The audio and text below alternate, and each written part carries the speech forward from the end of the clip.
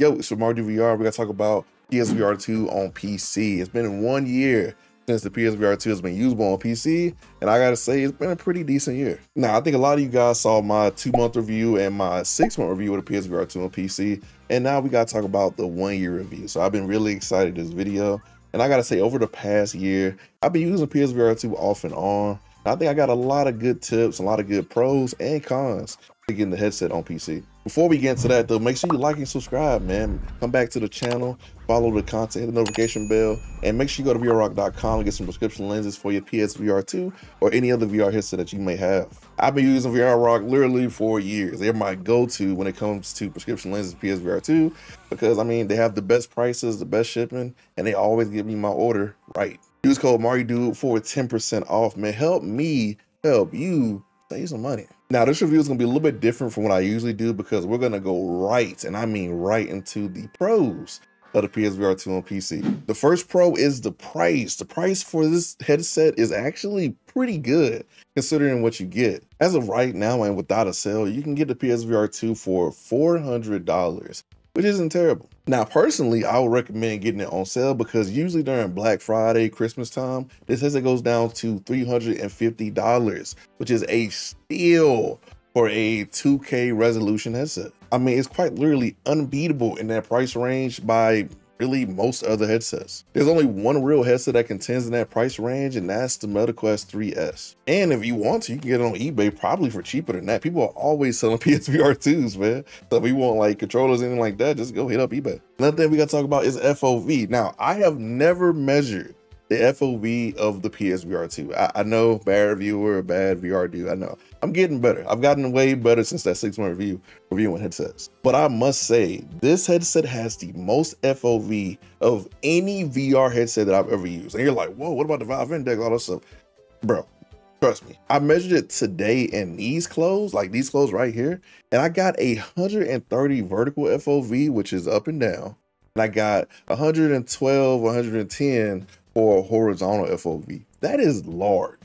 That's bigger than a lot of headsets on the market. So if you're a person who really wants to see what's going on in your game and you like having wide or vertical FOV or diagonal FOV, the PSVR2 really is unbeatable by a lot of headsets because getting close to those lenses really changes things in terms of what you can view. And another thing FOV really helps with is immersion. I mean, obviously when you see more of the game, you feel like you're actually in the game.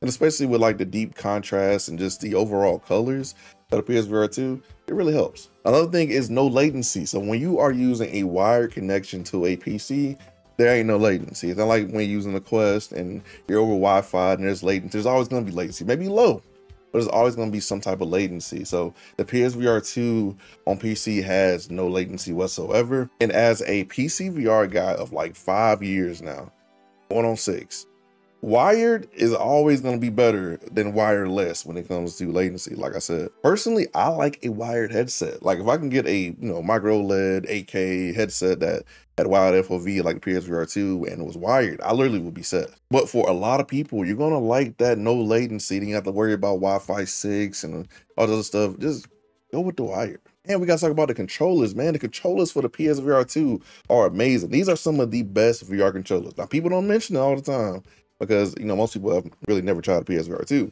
but these controllers are fire. Personally, I would put them over the Quest controllers. That's just my opinion, but I know a lot of people probably wouldn't like these because of the way they're shaped, and they can be a little fragile. I mean, look here, I end up breaking that part, but I love these controllers, man. They're really good. They track pretty decent on PC. It really depends on how you got your Bluetooth dongle set up, and we're going to talk about setup later. But if you got a good Bluetooth dongle set up and it's pointing towards your play space in a decent way, then these will track really good. They're great with rumble. Obviously it's DualSense, so the rumble is always great when it comes to PlayStation controllers. You'll literally never have to worry about that. And now we got to talk about the setup, which is probably a pro and a con, but pro here because on paper, and this is if everything goes right, the PSVR2 is actually really easy to set up on PC. Now, caveat, if everything goes right, so you have the right Bluetooth dongle, you have the right configuration, and everything goes right the first time,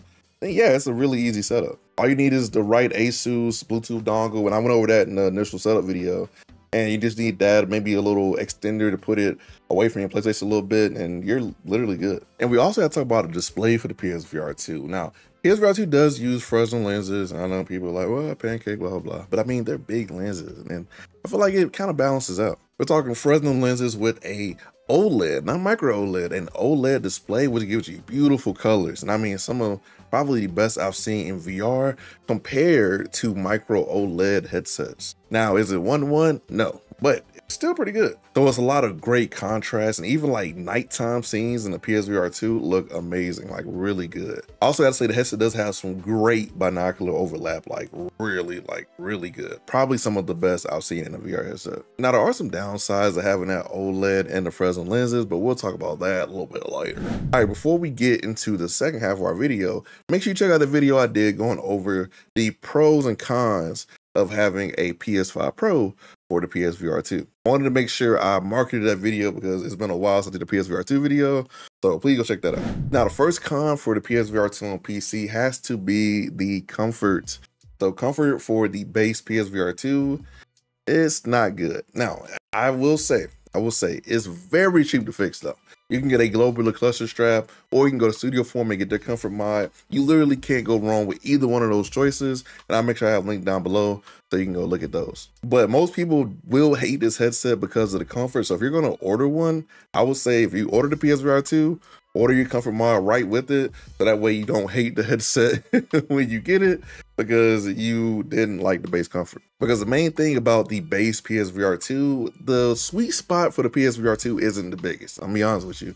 Now, while the display looks great and all this other stuff, not the biggest sweet spot, so you don't want your headset moving around too much. So when you get the comfort mods, which I'll reach back here, once you get the comfort mods, you literally can kind of adjust to all of that. So you get a bigger pad in the back, you get a top strap, and a better front pad, so you can actually keep, you know, your head still. I've had a lot of people return to PSVR 2 for that reason, so you've been warned. The second con is the PC requirement. So you're gonna need a decently beefy PC, definitely mid-range.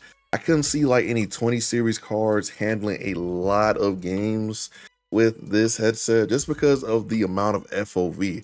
You're rendering a lot. You gotta think, the higher the FOV kind of is in balance with the higher the resolution. So what I've noticed over the past 12 VR headsets is that usually headsets with wider FOV take a lot more rendering power. Now, that can be offset with like the Meganex Superlight 8K, which is a very small PCVR headset, has very small lenses, but it has higher resolution with a smaller FOV. So it's kind of the opposite of the PSVR 2. The PSVR 2 has lower resolution and higher FOV. So you still need that extra rendering power to get and will render all that FOV. So basically a long-winded way of saying, yeah, you're gonna need a decent PC. I would say a 30 series and up. Now, there are requirements on the Sony PSVR2 PC Adapter website, and you can look at that and make sure your PC kind of fits in that area. And that leads us to no eye tracking. So the PSVR 2 does have eye tracking, and it does work on PS5, but it does not work on PC. The eye tracking and the HDR are non-existent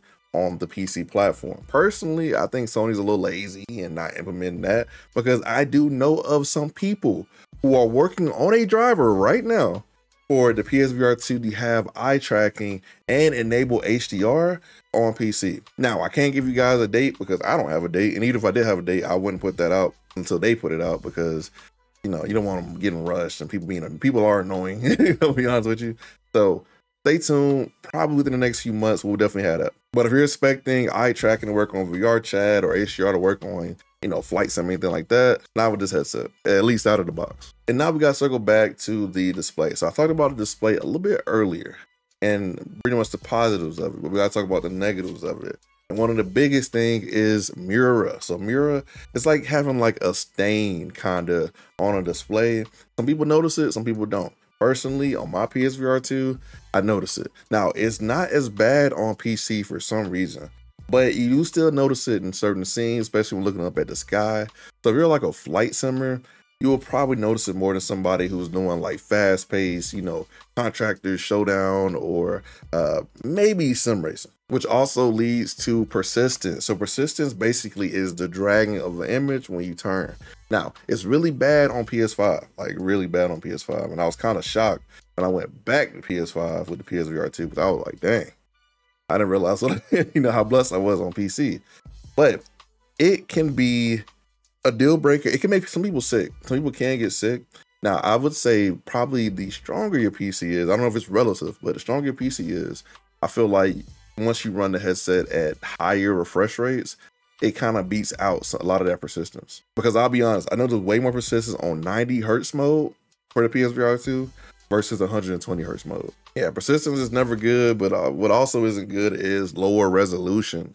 So the PSVR2 does have really low resolution, extremely low compared to the competition. So we're talking 2000 by 2040 resolution. Yeah, it's not good. Now, I will say that the pros of the PSVR2 kind of outweigh that, but that lower resolution makes it really hard to read text. So if you want a headset that's kind of like a, you know, headset for productivity, PSVR2 definitely not it, because it's gonna be very hard to read text. Yeah, some menus I can't even read on the PSVR2 because of the low resolution and the displays. Now, personally, to me, it's not a deal breaker because, like I said, the low resolution is offset for more FOV. Now, the PSVR2 could have been a higher resolution headset, maybe in a 25 range or kind of in that Quest 3 range.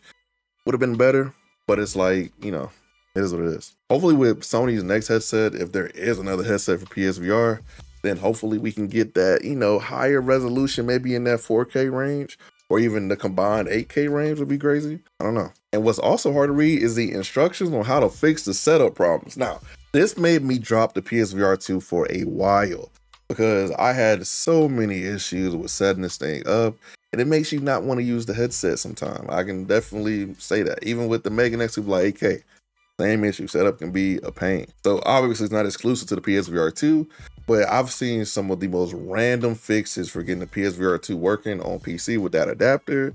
And be warned, there's a lot of videos out there though, and there's a whole subreddit PSVR2 on PC that goes over how to fix this headset on PC, and they literally helped me solve a problem I had with this direct display mode not being, you know, enabled on my PSVR2. So yeah, they're very helpful over there. Personally, I wish that Sony would just update the PSVR2 more, because the last update was in March and it is August, so that's not good. So hopefully Sony, you know, gets their heads out their asses and give us more updates to add more features to the PSVR2, or just fix bugs, because I genuinely felt like when this came out, they gave us a beta version or even an early access version of some software that works with PC for the PSVR2, and I was not impressed with the quality of the software at first, especially 2 months in, and even less when I was 6 months in. But I will say that now a lot of those bugs have gotten fixed. I see a lot less, you know, help me, you know, post on Reddit about the PSVR2 setup. And the last thing we gotta talk about, and honestly, I'm reaching for this one, but this is something that has to be noted because people do complain about it, and it is switching the PSVR2 controllers from PC to PS5. So sometimes it can be a little annoying switching them back and forth. You gotta reset them and reconnect them, and it's not a lot of fun. Now, I personally, it makes sense to me, the two whole different systems. So personally, I'm not tripping, but if you're a person who wants to use your PSVR2 and your PS5, and you don't want to buy extra controllers, you're gonna have a little bit of back and forth going between the PSVR2 and the PS5. Now, I think I covered everything, so now it's time to talk about whether this headset is worth it. It will be worth it for the money. So for that $400 price, I would say, yeah, I would say the PSVR2 definitely has a crowd in the ecosystem, people who want cheaper wired PCVR with a lot of FOV. I would say this headset would be great for really anything you throw at it: flight sim, race sim, shooters, adventure games. Anything you throw the PSVR2 can be ran well, and if you got a very strong PC, you can run it even better. Now, obviously, there are Quest 3 comparisons and Quest 3S comparisons that I could do. Now, I have done that in the past, and you can go to those videos, see my answers. But for that sale price for the PSVR2, that $350, oh, it's a no-brainer. I would definitely recommend the PSVR2 to anybody who wants a wired and I mean a great wired PC VR headset. So yeah, that's pretty much it. I do think that PSVR 2 is really good on PC, especially now with updates and a lot of TLC. So I think a lot of you guys are really gonna enjoy it. There's forums online to help you with fixes if you need it. So I would say go ahead, but I would definitely say wait for that $350 price or get one on eBay so you can get a cheaper price. And once the eye tracking, HDR, all that stuff gets enabled using that driver that the person is building for PSVR 2 on PC, I think this headset is going to be a no-brainer for VR chatters, and there's a lot of different people who want like foveated rendering or just eye tracking in games. With that being said, this is MartydudeVR. Thank you guys for the 10K again, because we just hit it. We almost getting to 11K, and I do appreciate all the support. Make sure you come back, man. I cover PSVR 2 every once in a while, not as often as I used to because I've been reviewing other VR headsets, but if you want other competitive VR headsets, whether it be in higher price ranges, check out my other videos. I did review the Pimax Light. I think it's very PSVR 2 adjacent in terms of how they kind of interact with the ecosystem. I've done Quest 3 versus PSVR 2. Yeah, I've done a lot of content, man. So make sure you check that out. Soon MartydudeVR. And remember, I'm just a dude with a VR headset. Peace.